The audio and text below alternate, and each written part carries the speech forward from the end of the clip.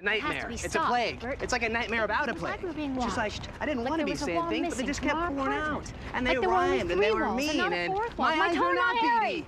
Giles, you gotta stop it. Well, I am looking into some leads, and Clearly our number is a retro pastiche that's never going to be a breakaway pop hit.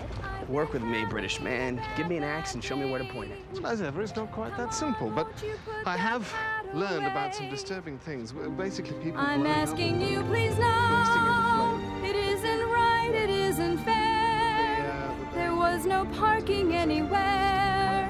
I think that hydrant wasn't there. Why can't you let it go? As in burnt up? Somebody set people on fire? That's nuts. I don't know.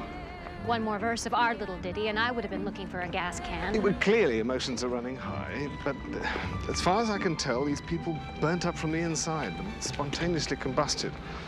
I've only seen the one.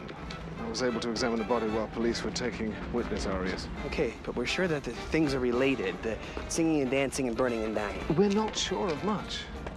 Buffy's looking for leads at the local demon haunts. At least, in theory, she is, but she doesn't seem to... She's easing back into it.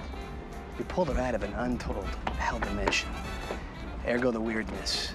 The important thing is to be there for her. I'm helping her as much as I can, but